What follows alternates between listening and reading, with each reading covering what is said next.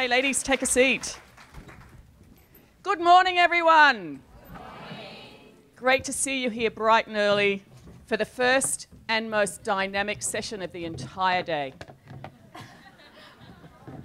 We've got a fantastic lineup of speakers today, and I'm going to ask them to introduce themselves one by one, and we can start down the end with Cassie.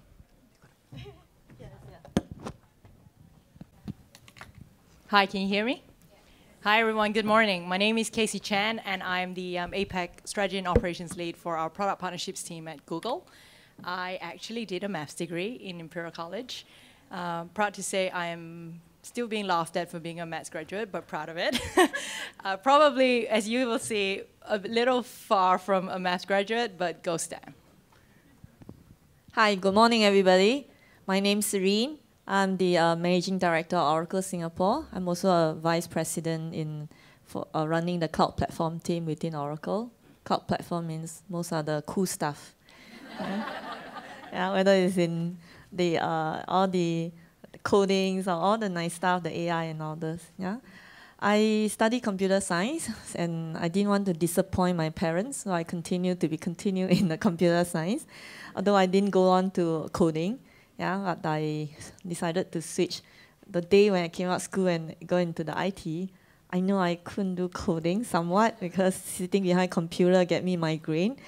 So then, well, I knew I couldn't. I can't disappoint my parents. So I told my boss, can you let me try hybrid model? I started with half coding and half marketing. So and where I am now, that purely on the sales and marketing and running a business. Nice meeting all of you. Good morning, everyone. My name is Jessie Siew. So I'm currently the Managing Director for ThoughtWorks Southeast Asia. So in my current role, I'm responsible for operations results and the business strategy, and also the new capability development for ThoughtWorks Singapore and Thailand. So I've actually worked in a number of consulting and operations roles in my 13-year journey in this company. And I have a very wide range of interests. So one of the things I really enjoy learning every day. That's also the strong reason I joined ThoughtWorks, which provides a perfect platform for me to continue develop myself and stretch myself. Hi everyone, my name is Siew. I am the Managing Director of the Consumer Bank Technology team in DBS. We are the bank who wants you to live more, bank less. My team is actually in charge of all the apps that you use, the PayLah, the internet banking and so on, as well as the big data technology for the bank. I graduated with computer science from NUS many years ago. Did too much development coding many years ago. I won't tell you how many years, but too much. Yeah, that's me. So we have amazing ladies ahead of me doing a very fabulous introduction. So now my heart is pounding. Who is Elaine? I'm going to feel a bit stressed. But anyway, good morning. My name is Elaine Liew. I'm a student. I'm a pianist. The only advanced keyboard I play in my life is the piano. So desu ne. The second part of me is I spent 30 years in the IT. The last couple of positions I filled were VP of SAP, Oracle, and the most recent is IBM Cloud COO. So that's my little background. And last but not least, I do a lot of outside of corporate work. I'm currently board advisor to a couple of SMEs, as well as the Indonesian Cloud Association in Indonesia. Thank you. Thank you, ladies. Really looking forward to our discussion today. And just by way of introduction, I run mentoring programs for young businesswomen here in Singapore, and I'm really passionate about the advancement of women. I know absolutely nothing about coding, and my first job, although my first job was with IBM, but it certainly wasn't in the tech space. So I'm just here to ask the questions and encourage some amazing responses from our panellists today. So I'm going to start off talking about STEM. So as technology advances and becomes available to all, and with more businesses and SMEs no longer seeing technology as a luxury, this is the best time to be in STEM. In Singapore in particular, there is a push for more women in STEM as it moves towards becoming a smart nation. And more women are being encouraged to pursue careers in this area to reap the benefits. So a question for Serene is, so with the three most in-demand skills, being artificial intelligence, big data, and cloud computer being lost to organisations overseas, and with a push by companies for local talent, there appears to be no better time for women to be in STEM. How can we both encourage and support more women in STEM, and what can organisations do to ensure they're included, developed and retained? Right. Very good question. Now, we all know technology will continue to challenge or to disrupt the global talent marketplace, and that will not go away. And question for us is, as a smart team, smart people like you here, how do we respond to changes? And also individually as employees and also employers, companies, both we need to take a concerted effort. We must put in effort as to how we deal with this. So in Oracle, so as a company, what Oracle does is we use AI, we also use the things like the machine learning, we use analytics too, to look at what are the future jobs, the relevant skills that the employees should go and continue to learn, to embrace the lifelong learning, so that will make all of us jobs relevant, and that will kind of like, future-proof the skills. In Oracle, we are very fortunate. We empower employees to, continue on those ground-out movements program, like women leadership, which we call OWL, OWL. My colleague will be happy to hear about this. OWL, we have OWL. And we also have the other program called Oracle Pride Employee Network. It's an open community, so we want to encourage people from a different kind of background, different kind of challenges that they face in life to come together. So we are all being empowered to do that. And in Singapore, I must say we are quite fortunate because these environments are very diversified environment, and the inclusions are there as well. Now, for Oracle, we do have a lot of women in the leadership position. So I must say that I'm fortunate. To start off with, I'm here to represent Oracle as a country managing director, to speak to you as a woman. And if you visit our booth right behind, you will see many women there, that representing Oracle. So I must really thank you and kudos to all of them who are here on Saturday. And give them a wave at the back. Visit them, make sure you get something from them. Thank you. And for Singapore, beside me as a country MD and also a VP for cloud platform, my apps business leader is also a woman. And my Southeast Asia HR is also a woman. In the engineered system, you think that something very hard technical is also run by a woman. Our digital prime new team also run by a woman in the ASEAN and as well as in Singapore. Even the most technical part on our cloud platform is also run by the woman. So I'm very proud that we are surrounded by all the women around us. And this is where it would not be possible if the company are not giving us an equal opportunity, both in terms of promotion, appraisal, training, and all those. So that's something that I must say that we are very fortunate to be in Oracle.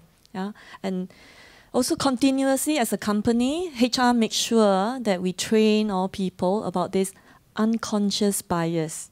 So when you hire, when you do appraisal, when you do a people management, you know what to do. So that is also another thing that we do in Oracle.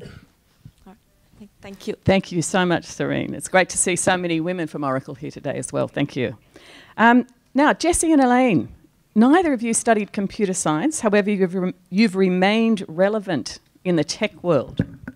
So what career advice could you give some of the young women in the audience who would like to move into technology, do you see any link from your previous work to what you do today, and how did you make the transition? Okay, I'll go first. Is it working? Okay, I must be nervous then. Too many questions, yeah? I cannot remember all, but I'll just start with the first, which is what makes me choose technology? I was an economics and statistics, money and finance graduate. My classmates were all going to the banks, were all going to the ministries, were all going to the Ministry of Statistics and all, and I was supposed to get a job also in one of the area. And one day I woke up and I was trying to apply for jobs. And I said, hey, what is this IBM and what is this system sales? I said, what is systems? What is sales? I don't know, and I applied. And 2 weeks later, I got a call. It was a Saturday morning. Hello, Elaine. I said, yes. Oh, you applied this job? Oh, yes, I did. Do you think we can have this time and have an interview? I said, certainly. And I put down the phone and said, so what am I going to do? I don't know what to prepare. So I went. I saw my boss then, right, which was the interviewer. He said, oh, money and finance. I said, yes, sir. Oh, you play the piano? Yes, sir. Oh, you do cooking? Yes, sir. That's my hobby. Okay, you got the job. I said, why? I said, why did I get a job? He said, you know what? We need diversity. So diversity happened 30 years ago, and I was the only woman selling hardware systems that I don't know what it is. There were cables, there were network, and I memorized every single part of the laptop, PCs, hardware, mainframe, by numbers. And at that time, IBM, remember, remote controller, 5394, dumb terminal, 3191. It got into me until 30 years, I remember in my head, right? But I was thankful to the manager. He said, because of diversity. But that's not really true. That's because he said he loved to have his daughter playing piano, and he didn't have a daughter, and I was like a daughter. I was thankful. But by the way, for 30 years, I still keep contact with this man that changed my life. Now, what keeps me going? Technology, there's no concept of old or new. Every day is new. Today you learn something, tomorrow you learn something, the next day you learn something. You are never too late. All right, so I got in thanks to the boss, then I realized that I need to learn. But I learned through the years, I realized that you are never too late because there's always new technology. So let me give you a few terms that are awful. Pascal, COBOL, right? SQL, then Visual Basic, then C++, and then DIDA, then database has changed, and you got Lotus, then you got SharePoint. I'm just saying names. I still cannot code, all right? I still cannot code, but I live with that kind of imagination that I can code, but I embrace the technology. So the most important is there's nothing too late. Technology is the baseline of all our lives now. There's no specialization, but they're pervasive. You embrace it now. That's an enabler. Just like you learn music, it gives you certain creativity. You learn art, it gives you some flair. Learning coding, it is also giving you some thought process and an analytical mind. So that's the way to go. Believe me. You see, I'm still alive. All right? Thank you. Thank you. Yeah. So I probably share some bit different experience. So in my 22 years experience in the jobs, and I actually did quite a few role transitions in the one company. Actually, I only work in 3 companies so far, but in both the 2 companies, I had quite a few times of role changes, and those changes actually are quite big. But I just can. I mean, in my early career, I was an accountant. There are a few changes, but I want to only give one example. Is I think about 10 years ago, I was changing from the role. I was actually head of people for ThoughtWorks China. So it's a company level management role. I was in the leadership team. And then I changed to IT business analyst. So you probably couldn't believe the things triggered for that. It wasn't because I didn't perform well. It was because I was in the global leadership development program. And my leadership coach suggested me to make a big change, make big shift to unlock my growth potential. Otherwise, I'll only stay in this human resources development, operational things, but not looking at other things. So it was a huge risk. It was about, I had a 10-year experience already. It's kind of, you can continue building your career in that area, and you did pretty well already. Then you take a risk, you start something from almost zero. And so it was very, very painful experience, but fortunately that wasn't the first time. So I did some crazy things before that already. So it's very big risk and was really painful in the first few months. But then when I look back, reflect on the things, feeling like, it actually created a lot of possibilities for the future. It was a good move. And the other thing is when you really sign up that, and I think I would give a suggestion is having a growth mindset. I think there's a book talking about this as well. So when you have already made a decision, so try to see more opportunities than blockers. I know you probably have a lot of excuses to say, oh, I cannot do this, I don't have an education background in this, or I don't have resources like that, or I don't have a good parents who can, support me, etc. Yeah, you do have a lot of excuses, but you have no choice. Just look at more opportunities than blockers. And I think everyone already said this lifelong learning for your whole life, and also never late to learn anything. You can learn technology. Even in your previous 10 years, you didn't do technology at all. You could do it. Yeah. Thank you. And what resonates with those answers with me is a lot of women don't apply for jobs unless they can do 60 to 80% of the work. You can apply for a job if you can only do 40% because most of the learning will be on the job. And I think we've just heard great examples of that. So don't be frightened to apply. Even if you don't know everything, you will never know everything. Choo, as technology takes on new meaning and continues to disrupt and change the way we work and play, and I'm thinking here of Grab, Airbnb, Bitcoin, SpaceX, how can we best prepare ourselves for the fast-paced, ever-changing future? Thanks for the questions, Louise. I think the key thing is actually continuous learning. So people say change is constant, but actually change is accelerating. It's not even constant. So what you know from school, X years ago, will be actually irrelevant now. So the only thing that will keep you relevant is actually continue to learn new things. So that is quite important. At DBS, we are in this industry that is facing the biggest disruption of all time right now. We are 50 years old. We have a lot of old technology, but we have a lot of disruptors with all the new technology. So we have big program to reskill our people. Whether it is a boot camp for people to learn how to write Python, you might be a COBOL developers. We still have COBOL developers in the bank. We have COBOL systems, but we have a lot of other systems in Spark, in Java, and so on. We have big programs to retrain all our people. On the other hand, we also need our people to understand business. So we have a program called Back to School, where actually volunteer from the business as well as IT.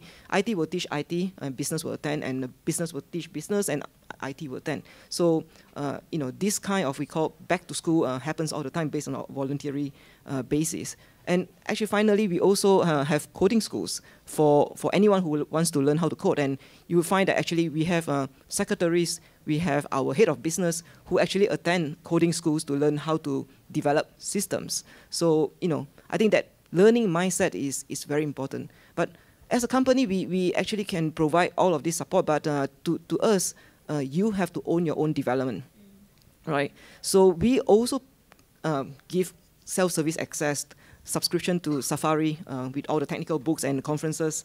We have, various credits to various companies, certification program, Coursera, and so on. So learning is at your fingertips. I think the key point is that you have to own your own development to continue to be relevant. You must have actually not just IQ, you have to have CQ. C stands for curiosity. So that is more important because IQ can be outdated. But if you have CQ, you continue to be relevant and get to know new things. And I would say finally, I would like to leave you with a quote from this book I read some time back. It's called The Startup of You by Reid Hoffman, the founder of LinkedIn. He said that you should always strive to be in permanent beta. You are always in a beta version. Yeah. So if you have that mindset, I think you will continue to be relevant. Fantastic. Could I add to that? I resonate so much with everything that Siew just said. At Google, actually, we do have this big principle and mantra where it's launch and iterate, which I think a lot of you know. I recently went on a women leadership program, and one of the things we really suffer from as women is the need to be perfect. So hands up here, who doesn't actually suffer from that? So I see about maybe 5 hands, so the rest of us like really do. And it's a notion I shared. It's so important for us to remember the mantra of launch and iterate. We will never be perfect, never. These amazing women here who worked for many years know that, and they are saying yes to that. And the thing is to recognize that we don't have to be.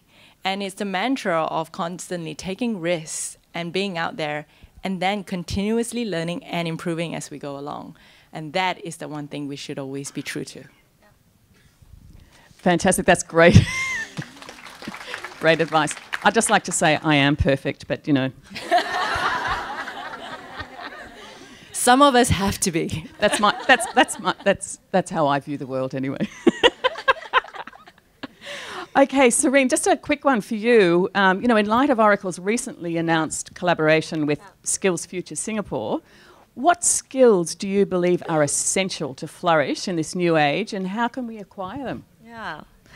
All right. We are very excited to have this opportunity to sign the MOU with Skills Future Singapore, SSG in short, and it's to really help them to support the national agenda, where as much as Singapore is progressing, and they also do not want to leave anyone behind. So you should take advantage of this Skill Future framework, which is they cut across from the entire hiring all the way to appraisal and in your promotion and everything. So it's a very well thought of kind of a framework that developed by government. All right, in terms of the skills, you probably heard a lot of those things. So it back to me 4 points. First is on how do you becoming a tech fluent? Like Elaine said that you must know Pascal, COBOL, but not necessarily you need to know how to do a coding. But at least have some knowledge in that. Right? CodingGirls, that founder and cited a very good example. And from not studying in com science, I went into setting out the website. So Coding 21 or is a 21C. These are all the non-profit organizations that are available out there today for you to take advantage of. And the tech fluence is also not necessarily not just to understand how technology works, but what it can deliver. What can you get out of this? So if you are in business strategies, you need to understand how technology disrupts your business. What should be your new business model?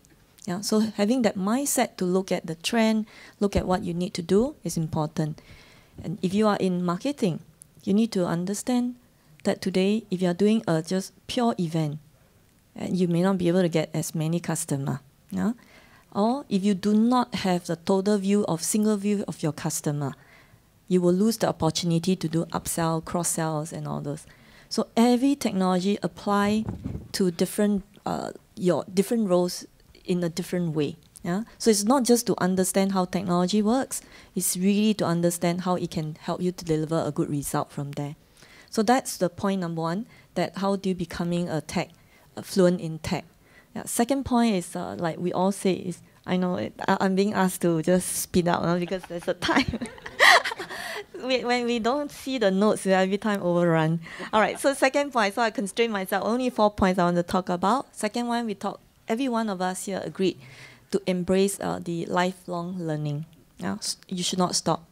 Keep learning. And that is the important mantra, that your principle in your life. And the third one is also, change is not a constant, change is an accelerator. Yeah? Change is also something, it become a norm. If you see some changes in your company, they restructure again, do you do this again? Do not grumble. Just accept it, because every change gives you opportunity. Yeah?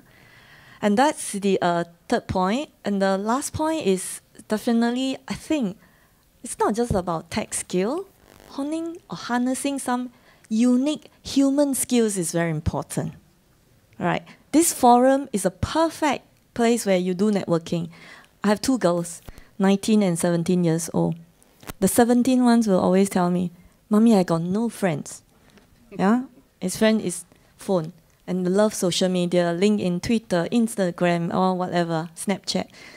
So, but networking is very important. And that is the skill that beyond just IQ, CQ, curiosity, and the EQ part, that's also very important. So that's, to me, the fourth one in here. Make time to network. Yeah? And that's something that I learned from Louise. If you have no time for networking, you have no time for your own career. Yeah, thank you. Which leads us to the next question. Thanks for bringing in the soft skills side, because I want to open this up to Cassie, who we haven't really heard from enough yet. So if you look into your crystal ball, where do you believe the future of work lies in the next 5 years? And what do you believe diversity, once typically referred to as gender only, will really mean in an AI world? We have a joke where I'm a strategy and operations person. By default, I do a lot of planning. And many of us want a 5-year plan. And I kid you not, we actually say we can't predict 5 years. I can't predict 5 years. I mean, I work at Google, and I don't know what we're going to launch next. So, you know what? I don't have a crystal ball. We do. It's just staying relevant. I honestly don't think we can predict where technology is going to go. And you are the future generation, right? I would say stay true to ourselves and be curious and constantly be solving problems. That's what we do. That's what we philosophize on. Firstly, it's, what is the biggest challenge and any of our users face in a country? And then the diversity aspect is really, really huge. In Google, we practice actually product design for inclusive product design. And also we have AI principles that some of you may have come across, all the way from top down, which is very much about, designing for everyone. Okay, now, a bit of education space here. One of my favorite questions to ask people is, what do you mean by diversity? And a lot of times you get the, gender. I think everyone knows the gender, but I can't cover all of it, I'm gonna try. Okay, diversity for us means gender, ethnicity, culture, background, socioeconomics, disability, seniority. I'm sure I missed something. So the thing is, we all come from a different background, and as women, we come from different contexts, and that's so important in tomorrow's world. Jessie, would you like to add to anything? Yeah, so just anything to that? Add a little, as they cover a lot already. But I just want to say, we all know, artificial intelligence actually doing a lot of things, and in our lives already. But just keeping in mind, those machines are very good at doing to handle the vast quality of data, and then they can find the needles in the haystack. But the humans are the ones to evaluate those needles and to decide what to do with them. And then so this really requires a lot of things like a human experience, common sense, and also your emotional intelligence. And those things you can really develop, including the networking, right? Building relationship, a human relationship as well. So I guess just add to that. So besides learning technology, which I think is a key thing, and you can learn coding or you just know the technology. Actually, I mean, also in the afternoon, I heard that there's a lot of workshops, and my colleagues also running workshop on technology and design thinking, human experience design as well. So learning those things, but also, and then building up your soft skills, which you will succeed in the future as well. Yeah, just to close that off, we get our jobs. We are successful at interviews because we have the technology or we have the knowledge. But what keeps our job is our ability to build relationships, to problem solve, to collaborate, to network, and to really build those solid relationships within organisations. Otherwise, you can't negotiate, you can't influence effectively. So please don't ignore those very important soft skills. We're about to come up with our last closing question, and I always like to end on a high note and to also look at actions that you can take to make sure that you remain relevant or become relevant in the current work environment. So the question I'm posing for every one of the panelists is, what is the one thing you did in your career that's prepared you for the future?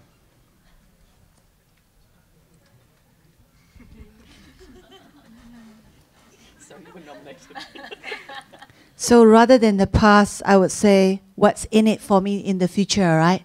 There's no point saying in the past. I just came back from China. And why? I spent some weeks at Tencent, WeChat, and Alibaba. Why did I do that? I prepare myself for my future. As an example, WeChat is a powerful platform. Alibaba is amazing. Not just the Tmall, but the back end and the Shuangxi, the festival. So even I, at this age, I'm a student. So I think it's very important you recognize what is important. You must like it. You cannot say it's important, but I don't like it, and then you're not doing it. You must have the preference, the interest, and build the strength. So I believe these three elements will help all of us to go a longer path ahead. Yeah, thank you. So for me, is I would say take risks. Always be outside of a comfort zone. Don't do the same role for more than 3 years. I never do the same role. Anytime I tell my boss, if it's 3 years, I will have to change to another role. Yeah.